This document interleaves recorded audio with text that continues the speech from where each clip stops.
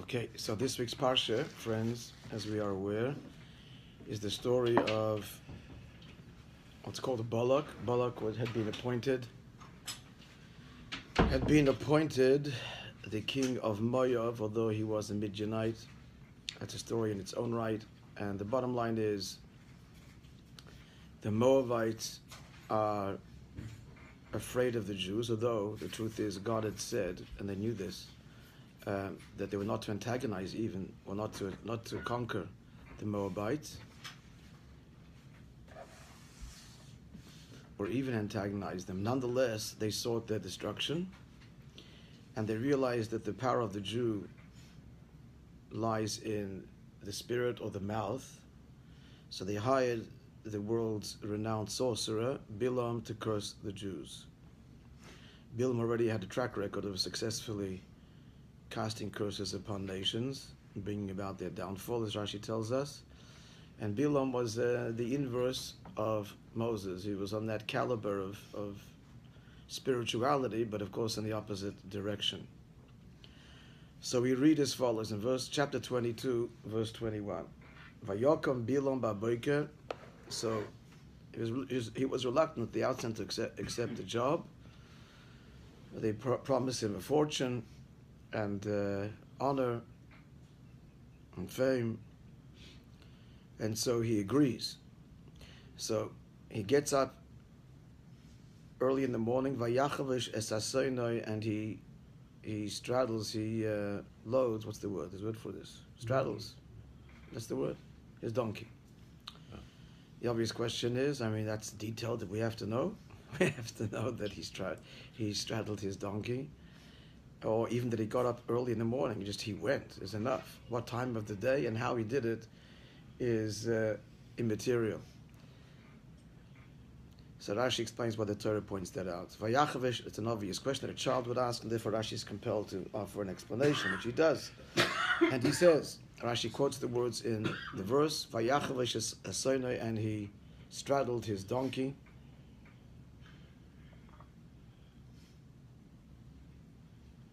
Rashi says, Mikan, from here we learn, Shasina, that hatred, Mekalkelet es hashura, perverts the straight or the ordinary line or the ordinary path of life. Out of hatred, a person does things that are not befitting or normal. Shechava shu ba'atzma. He himself had no lack of servants, and these people were hiring him, and they would do it for him. They'd provide him with an entourage, and he himself is straddling his own donkey.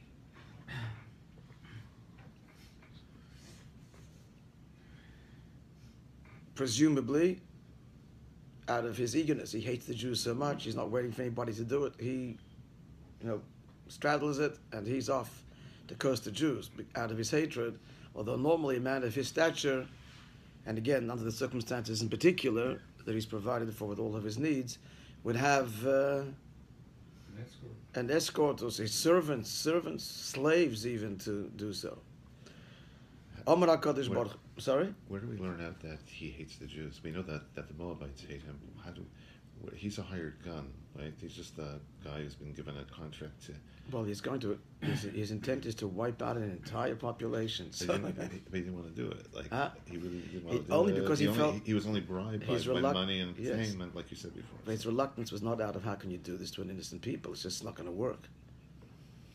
I won't be successful. That was his only protest. And even when God told him, yeah? The one thing that bothers me about the whole story, you have a nation, let's not say it's the Jews, let's say the previous nations that he cursed, a nation that at that point in time doesn't deserve to be punished, just because of one God person who has some connection with God gives a curse, that would be enough to create so much suffering among people, just because he... Right. Well, that's the point that Bilam was saying. He said, I don't see an opening here. That's what he's saying. I won't be successful. I cursed I don't want to say, but Rashi brings this other nation, and they fell because, as you say, they were deserving of it anyway. But that's precisely his point. I'd like to do this, but these people aren't that terrible. And he cursed would work. Even when God tells him, at the very outset, you want to go, but you're not going to be able to. God tells him, you won't be able to do other than anything that I tell you. He still persists. Maybe I'll find some break somewhere to do some damage. That's real hatred. That's so. That's again, as you point out correctly. That's why he resisted, only because he felt he would not be successful. Can I ask you a question? Yeah. Bilam, wasn't he one of the advisors to Pharaoh? And wasn't he the one who said, when they were going to test Moses with the lump of coal? And the glittering, yeah, that's correct. He was one of his advisors. And he was the one, because the three of them said different things. Right, and Bilam's the one that said to drown. If I'm not mistaken. He's the one that said to drown all firstborn, because he could see, well, the stargazers saw that the downfall of the Jewish Redeemer would be through water. They didn't see what clearly, but they saw it, and it was. Which ties in with last week's Yeah, Parsha. yeah. So here he is, because of his hatred, going along with this, even though he doesn't see how it's going to work. God tells him, you're powerless. He's still going to attempt to inflict damage. So that's why he is straddling his own donkey. Amar HaKadosh Baruch Hu, so Hashem said to him, as it were in heaven, we don't know, it doesn't mean necessarily that God actually communicated this, but God declared, more or less, Rasha, a wicked one, Kva kadmucha Avram avihem.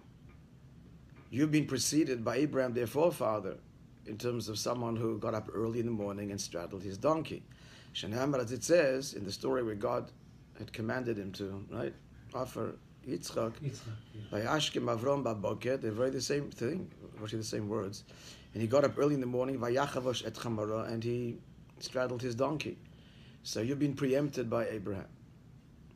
So that's what Rashi says, and it's problematic, and here's why. Problematic in the sense we need to understand what Rashi is saying, and we will. Let's see the question. Tzorich bir. We have to understand this commentary of Rashi, which of course comes from our sages. What's the question? Let's look carefully at the words here. Mikach, from the fact, Shakadosh Baruch Hu amar leBilam Rasha. What does God declare in response to Bilam getting up early and straddling his donkey? God says, "You, O wicked one, Kva kadmucha Avram bavihem, Abraham, their forefathers preceded you." End quote. Mashma, what's the inference from that? The inference is shechavisha aton al yedei Bilam batzmo. The fact that he got up early and straddled his donkey, that is something that it's a merit. That's a good thing. That's a meritorious thing. It's a virtuous thing. Ubekach lesayer lo b'matarato lekalel et Yisrael. And why is he doing this? And that merit, that merit would be something that would stand him in good stead to be able to carry out his nefarious desire to curse the Jews. Ella, so God says it's not going to work. Why won't this merit stand you in good stead? Because you were preceded and neutralized by Avraham. Ella sha'uvda, the fact shekva kidmuch Avraham bavihem. The fact that Avraham, their forefather, preceded you, sichla, that negated or that neutralized, at kavanah zu shebilam, this intent that he is seeking to garner merit. And the question is, what merit is there here? The matter is extremely puzzling. How could this act that he gets up early himself and straddles his own donkey, it's only expressing hatred, as Rashi himself says, Mikan, from here we see that hatred makes people do things which are unfitting. How could that be l'chashev l'zchuto shel Bilam? That's considered a merit, and God has to counter it by saying what? It's not going to work for you because you were preempted by Avraham. It's no merit to begin with. What does this mean? Now, the Rebbe points out that in footnote 22,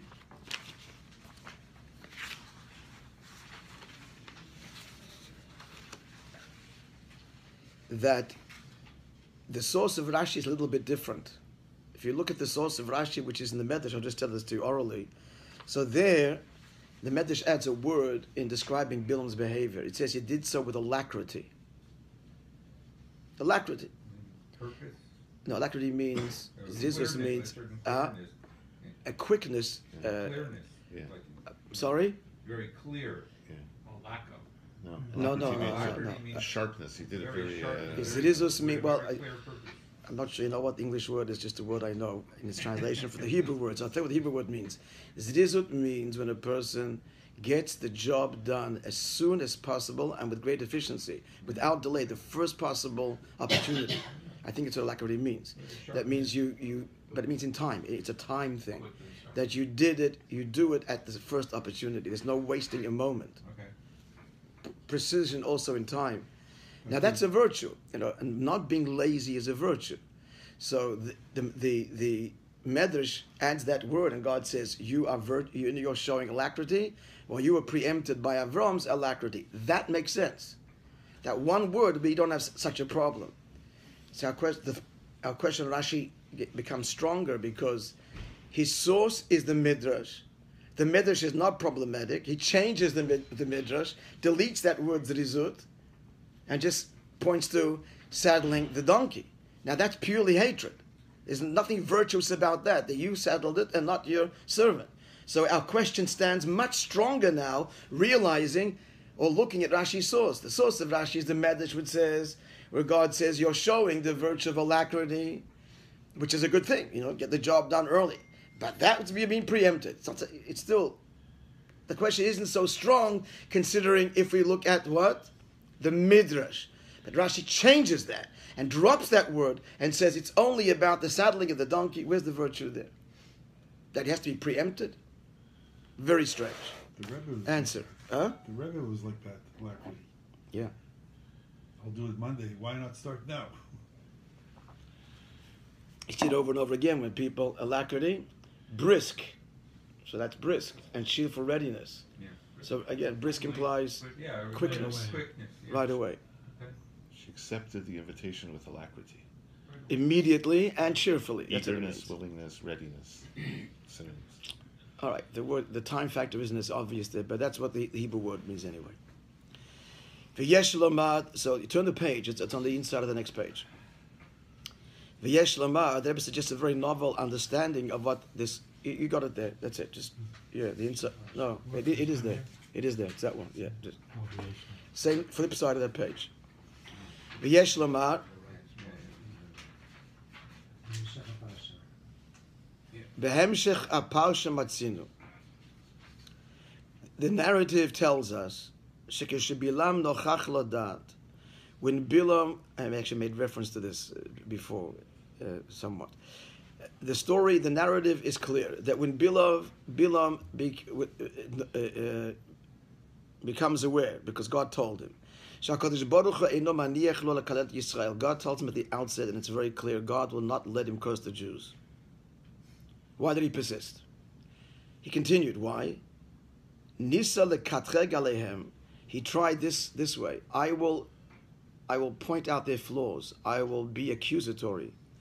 Ulaskir et avonatehem, and I will mention and expose their sins. Betikva, in the hope, shebekach, in that moment of divine displeasure, yitafsher li lo lekalalam. I will find an opening to be able to curse him. That's his now modus operandi. He's going to look for an opportunity to expose some failure or shortcoming or sin, and at that moment the divine displeasure, to whatever degree is going to be successful, be aroused. Then he'll be able to inflict, if not complete damage, something. In brackets, Kedivri Rashi lepasuk, Rashi points this out to us. Vayar Bilam, and Bilam saw Kitov beinei Hashem levarech et Yisrael, that God was disposed then towards blessing the Jews. So what did he do? Vayashes el hamidbar panav, and he turned his face to the desert. What does this mean? He turned his face to the desert. Rashi explains what the verse means. If he wants or doesn't want to curse them, askir avonatehem, I will mention their sins. V'aklala al askarat avonatehem tachol, and the curse, because I mentioned their sins, will fall. So you want to invoke some kind of sin, as Rashi explains to the details there. So bottom line, what we see from here is, what is his plan? His plan is to point out flaws or sin. Outright curse will not work, but find a breach somewhere. Now that's what's going on here. The desert thing, is that coming out? Because of some sin that they will do in the future there. Oh, V'hu adin binyanenu, and that's the same case in our case over here. Kavanato shel bilam b'kach. His intent, this is a novel insight here, shechavash et ha'ason ba'atzmo, that he himself, what's what I used?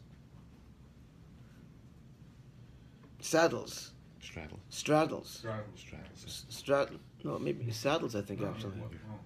To straddle means to just simply to spread over. You have the saddle on, then you straddle it. But he saddles the donkey. There's another word for it. Horse lover as I am, I should know. Okay. The fact that he himself saddles the donkey, mitoch sinaso, out of his anger, mishum, as Rashi points out, shasina mekalkelet et ashura, hatred, here's a bold print, what does it do? It makes a person act crookedly, not behave in the befitting way. What does he mean with that? Haital lirmoz lakach. He wanted to hint to God, shegam b'nei Israel kilkelu et ashura. They have been crooked so many times in the desert and in the history till now. Pamim rabot bamidbar, many times in the desert. That's what he's trying to do. It's this very act of behaving untoward. He's hinting, that's what they're doing. How does he know that? He knew their history. Everybody did. And it wasn't history, it was happening right there. And that in so doing, he wished to arouse an accusation and to be critical, chas v'shalom, and therefore to arouse, God forbid, et ka'aso shel HaKadosh Baruch Hu alehem, God's anger. So that's the answer. We couldn't understand Rashi at all. Rashi is saying that he acts crookedly, and God says, you wicked one, God, or that's what had been preempted. You don't have to preempt an act that itself is no virtue. If it's like the Medrash says, he acted with alacrity, all right, that's a virtue, God says preempted. There's no virtue here. Now we understand, no, that's not what's going on. What Bilam is doing is, he's acting crookedly in order to arouse, and they act crooked too. That's what he's saying with that. Therefore, let me do some damage. And what's God's response? And therefore God says, Rasha, you wicked one. Abraham, Avram, their father already preceded you. What is God saying? Zchuto shel Avraham. The merit of Avraham. That he himself saddled his own donkey. In the story there of the binding of Yitzchak. Why did he do that? He behaved crookedly too. But what crookedly? Not crookedly below what's right, but beyond. A virtuous kind of not normal behavior. Rashi points out over there, the very same thing, but in the inverse. Love perverts the normal path. He shouldn't have done it, he had servants. Why is himself doing it? His love of God. He gets up early in the morning and he himself saddles his donkey. So God's response is, you're pointing out their crookedness in their moral behavior. Well, the merit of Avram's virtuous crookedness, Bilam is saying they're going below or they're veering, left of, whatever metaphor, the straight path. And God is saying, yes, but Avram gets cancelled that with his merit by veering above what is the normal path. That's the conversation here. So Manami Rosh, so God's saying, not going to work. This will prevent at the outset the possibility that the kitrug, atidi, for any future even accusations, hamavusas al kach, which will be based on the fact you want to point out their crookedness, well, they got the merit of Avram, whose crookedness in the virtuous sense, going above the law, above what is normal, will protect them. That's what's going on here. So he's trying to arouse, through his behavior, trigger a critical view of the Jews, and God says, a wicked one, it's not going to help you. Abraham preempted this by his crookedness in the virtuous sense, so that balances it. Now the message. So Bilam was he knew what Abraham had done. He was emulating Abraham, but he didn't get the point. Is that what you're trying to say? Well, may or may not have known. He may not have known what Avram did. He may not have known that. He simply wants to show in his crooked behavior to trigger the Jews are a crooked bunch. And God's answer is that this crookedness was preempted by a virtuous crookedness, meaning above the law, by their forefather. There's no indication that he knew that. That's why God is telling him it's not going to work for you because they have merit, great merit, that stand them in good stead. Even if they do veer, but they got great merit that will protect them, so it won't work. Again, he may not even have heard this conversation. God is just declaring this in heaven. It's not going to work for you. Keep on going. They're protected. And I was just curious that he's basically he's copycatting Abraham. Turns out that he is, but there's no indication that he knew that. Okay. Because if he knew, he probably wouldn't have, because he would have understood that that merit would cancel his. Maybe he did. Probably wouldn't. Like Haman, who thought he could use our system to, and then God said, no, you got it wrong with Moshe. Perhaps. I don't know. I'm just thinking that's what he's trying to do. He may. We don't have indication of that. It's in our possible. history have tried the same thing, and He just doesn't they know missed that the he's point. going- They always miss the point. Yeah. He just Okay. doesn't know that he's going the opposite way Yeah. to Abraham. Yeah, well, he's saying he did know. So the jury's out here again because there's no indication one way or another. Could be. Okay. So what's the lesson we have here in the service of God in the light of the teachings of Chassidut? Le'itim, sometimes on a personal, individual level. Are we clear? We've explained the Rashi. What's the virtue in saddling the donkey? He wants to arouse a critique of the Jews. All right. So now on a spiritual level, sometimes a person is in a situation where hatred perverts or corrupts the line meaning the straight and narrow, the normal path. What's that? Hayitzara, we all have a bilam within. We have a yitzara, an evil inclination. Bisinato leyitzatov. The yetzer hara, the evil inclination, because of his hatred to the good inclination, will a kol davar shebekdusha. And the yetzer hara hates everything holy. Machshil et adam bechet. He causes a person to sin. V'gorem lo lekalkel et shirat hadin. And he causes the person to pervert the right path, the path of Torah. Say the dvarim hara'ui, the normal path, al pi derech haTorah, according to the way of Torah. So how do you fix that? A person sinned, in other words. He veered. He acted crookedly. So how do you get back on the straight and narrow? Hatikun lakach is going the other extreme, the mirror. Be'emtzaut a'ava mekalkelet ashura. To fix sin, next page, shin samaches. He has to do what? In bold, express a love of God that goes beyond, that is crooked in the virtuous sense, like Avraham. As Chassidus brings the example, when you have a sapling and it's growing crookedly, it's not enough just to bring it like this. For some time at least, you've got to go the other extreme, and then you'll end up straight. So, in other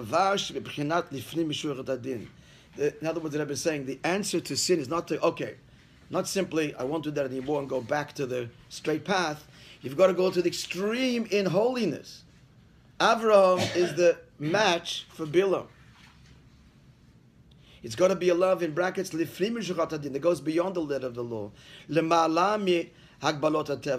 the limitations of one's personal nature. Like we learn in Tanya, quote, "Shetshuva me'ava," when a person does tshuva, and again, love, that's the word used to describe Avraham. His love of God made him do that which is beyond the mandate. He himself, in carrying out the divine will, established his own donkey. So a love, it's the next page. Shetshuva me'ava mi'umka deliver, a love out of tshuva out of love from the depth of the heart. Bi'ava rab, according from Tanya, with great love, v'chasheka, and desire, v'nefesh shekaka, and a longing soul, ledavka boit barech, to cleave to him. That is yesh bakoch, that has the power, letaken et achet kalil, to completely fix the sin. And not only to fix the sin, but even to restore, to return, to restore to the realm of holiness. This divine sparks, shenaflu, that fell, birshuta klipa, to the realm of unholiness, that were captured by unholiness through the sin, they can be redeemed and made holy again, b'emtzeot hachet, which were done through the sin, because this kind of teshuvah out of love, the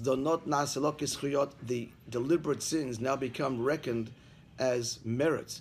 So you're saying there's two kinds of teshuvah. One teshuvah is you veered, just go back to the straight path. That's not enough. If you go this way, you've got to go that way. And going that way will actually redeem, not just from now on, it's going to be, you won't be punished, you're disassociated with that behavior, and your slate is clean. But the fact is the damage was done. But the higher level teshuvah is able to retroactively transform that damage and make it positive. That's the incredible power of teshuvah out of love, passion, and desire, as opposed to just a resolve not to repeat and just to go back to the straight path. That's the message here. That if we really want to transform the crookedness in the negative, it's not enough to go back to normal behavior. There's got to be crazy in the virtuous sense, and a passion in the service of Hashem, and that will actually transform it. Shtus Kedusha, the folly of holiness, exactly. And about this level of love, this is a high level of teshuvah. Nemar, that's what the Hashem is declaring, as it were in heaven. You've been preceded by Avram, their father. What's the point here? Avram, their father. They were saying now a new thing. It's not only that his merit stands them in good stead. He's their father. And father means we inherit this quality. Even if they will be crooked, they'll do tshuva like Avram did to this extreme and transform it. Sin doesn't define them, God is saying. In their DNA, they are the children of Avraham. And Avraham served in this transcendent, beyond the letter of the law, out of love. Because he's their father, sooner or later, they will also do tshuva. So you want to say they're a rotten, crooked people? They may veer, but it doesn't define them. They're children of Avram, a very powerful thing here. And this is in fact the halacha. The halacha in Rambam is at the end, and the prophets all say this, in the end every Jew will do tshuva. Al Rebbe adds, either in this lifetime or the next, but at the end, Bal Yidach Bimenu Nidach. We will. Why? Because it's not just little me. Invested in me is Avram and all our forefathers and patriarchs and matriarchs. All of their great achievements are invested in us and work within us and inspire us sooner or later to not just come back to the right path, but to do so as they did and serve God out of this great passionate love. As he concludes, Sheken hakoach la'avazu, the koach, the ability for this great level of teshuvah, nimtze b'chol adam Yisrael, every Jew possesses b'yerusha me'Avram Avinu, as an inheritance of Avram, our forefather. And that's the deep response here. You're pegging them as a crooked people. That's true. They did this. That's not who they are. Isn't that what our enemies have done to us throughout the ages? Yeah. They've always accused us, and there are Jews who do bad things, wicked things, but our enemies always point to that. They try to and try to convince themselves and the world that Jews are indeed wicked. Yeah. So Hashem is saying it's a temporary behavior. Invested in them is Avraham, and not only will the sinner come back to the right path, but moreover he'll transform his sins by going to the other extreme. Yeah. All right. Now the next thing. We got a few minutes left. Yeah. We do. So. Next quote, you have it there. So at the end, he tries to curse, but instead of curses, what comes out, of course, are blessings and wonderful prophecies. One of them is, Mi mana afar Yaakov. Who can count? This is what Bilam is saying, much later in the narrative, the story. Who can count what? Afar. Afar means the earth. What kind of praise is this? Who can count the earth of Yaakov? Next page. Just turn the page. On the inside of the next. No, the first one. Go back. It's in. That's not. It's the next side. It's the next side of your page. No. There's two of them. It's the next side of your page. You just have to. So Rashi explains, what's he talking about? Earth? What's the praise here? Ein cheshbon b'mitzvot. There is no, who can count means what? There is no, if you say something, who can count something, you're saying it has no limit. No limit. Right. Ein cheshbon b'mitzvot. There is no calculating the mitzvot. Cheshbon means a calculation. Sheim bekaymin be'afar, that the Jews observe with the earth. What's that? Lo sachrosh b'shor v'chamor. The Torah forbids the plowing of an ox and a donkey to be harnessed together in the earth, because the ox does more work because it pulls, whatever the reason. Lo sizra kilayim. You're not allowed to plant in the earth seeds of different species. And then afar para, then there's the earth that needs to be mixed into the potion of the red heifer. V'yafar sotah, the sotah that has to drink the potion to determine her innocence. Hopefully she has to drink a potion that the earth of the Mishkan is mixed into it. V'kayotzebem, and other laws. So that's what he's saying. The Jews have all these in his praise now, which Hashem puts in his mouth. He's praising the Jewish people of the mitzvot that they do with the earth. And he says what? Mi mana, who can count? So the Rebbe says, you have an obvious question. You can count them. Hikshama Farshim, all the commentaries ask this.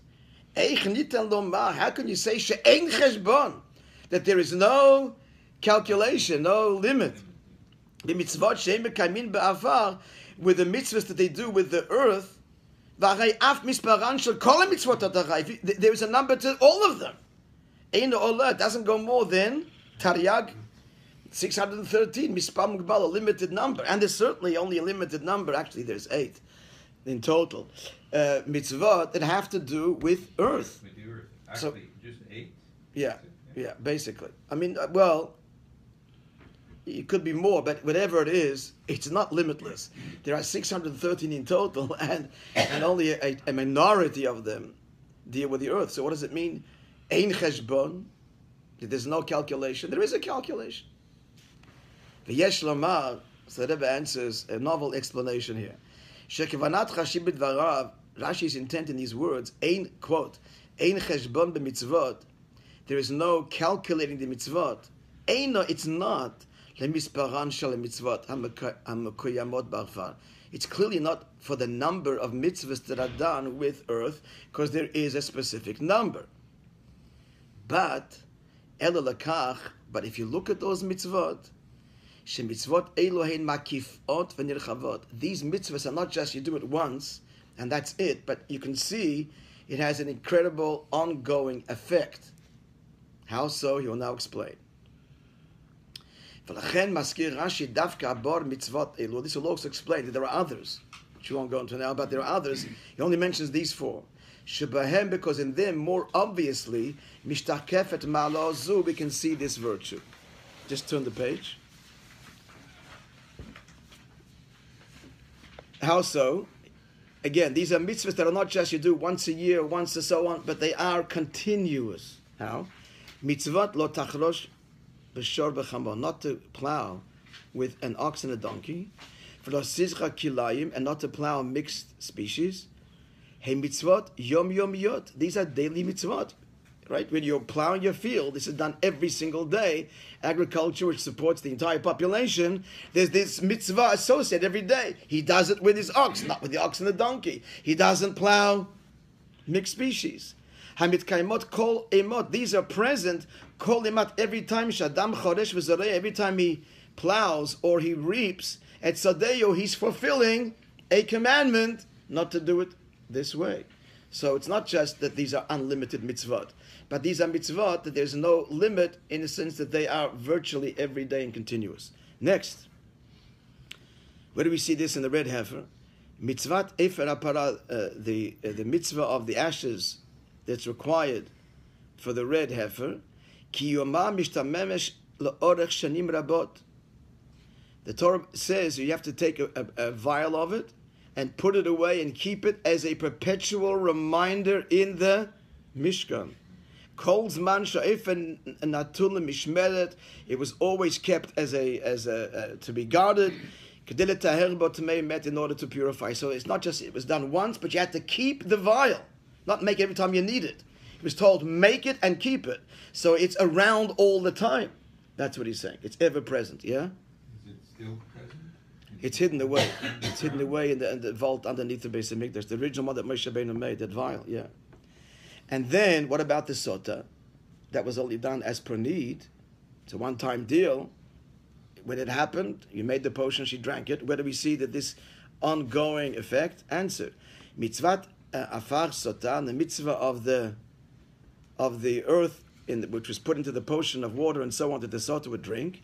Shebe emtziota, through it, haisha nitara leba'ala. The hope is, and this happened obviously too, that she becomes pure. Her innocence is proven. V'nikta v'nizra zara. She'll be, Torah says, if she's innocent, she'll be cleansed and she will bear child. So what's the result here? They're going to live together now for the rest of their life, blessed. So there's also an ongoing effect in their family life, and moreover, children, which will bear children, bear children. So that's also continuous. Matzava nimshach le'oret kol shnot chayehem. This is the result of drinking the sota waters, proven innocent. This has an effect. Otherwise, you can't be with her. That they live together, ameshutafim, they come and living together, shal bnei azuk of the couple, and moreover, having children, children having children, that's continuous. So that's the answer here. It's not like that there's no limit to the mitzvahs done with the earth. It's these mitzvot, all of them have this unique property of, they are not just done once or per need, but they're constantly present. The ripple effects. And the ripple effects. And every day that he plows his field, it's the mitzvah. The paraduma, it's not just make it when you need it. Make it and keep it always as a reminder. And for the sota, the result is lifelong and generations to come. Ad infinitum. Now, I'm just going to add to you, I'll just say by an insight, because we don't have time to read it from the text, now a message to us.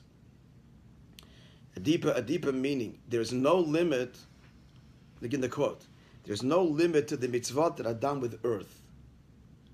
Now, symbolically, what does this mean? Not literally, now symbolically on a deeper level. There are two ways to do a mitzvah in general. One approach in general in Judaism has two approaches. One, both observant and so on, but two tracks. One is he does it because it makes sense. The appeal is the logic, the beauty, the morality, and the wisdom in Torah. That's one level. Then there's another level where a person does so out of accepting the yoke of heaven beyond rationale. It's called Kabbalat Ol. Like there's Naaseh and there's Nishma. Naaseh is whatever you say, whether we understand or not. He accepts the yoke of heaven in surrender. And the other motivation is Nishma. He's fueled by the beauty and by the understanding. Now both are necessary, obviously. You have to have Naaseh and Nishma. But now separating the two and saying, if it's only Nishma, the basic conscious motivation is the logic, or consciously he's driven by the yoke of heaven, where's the difference? If a person is doing the mitzvot out of logic, then we see it's limited. Those mitzvot that make more sense, he's into more. Those he doesn't understand, he'll do so, but less enthusiastic. Moreover, the more he understands, the more he's going to be enthusiastic. So it's limited. But if it's transcendent, his whole motivation is your will, then his enthusiasm and devotion is equal to all of them, not measured by his own appreciation. Now, earth is the symbol of humility. Earth is the symbol of, we'll tread upon the earth, humble like the earth, is the symbol of the second way, serving God out of a sense of complete surrender. And that's the deeper meaning. There's no limit to the mitzvot done with the earth. The deeper meaning is that when a Jew does all mitzvot, now this is symbolic of all mitzvot, with the earth model, surrender, self-transcendence, then there's no limit to his devotion, enthusiasm to all mitzvot, irrespective of whether they're logical or super-logical. He understands, he doesn't, it appeals to his persona or doesn't. That's the deeper meaning. You follow? So that's the meaning of En cheshbon b'mitzvot she'em mekamim ba'afar. When a Jew does all the mitzvot, now symbolic here, ba'afar, with the attitude of earth, I'm just earth, as Avram actually said, I'm but earth and ashes before you. And Moshe Rabbeinu said, what am I? Nothing. In this humility, then there's no limit. His devotion to God, there's no limit, there are no barriers, this is not for me, not now, whatever, there's no limit. It's enthusiasm that transcends all boundaries. That's the deeper meaning of this statement. Gentlemen, have a wonderful day.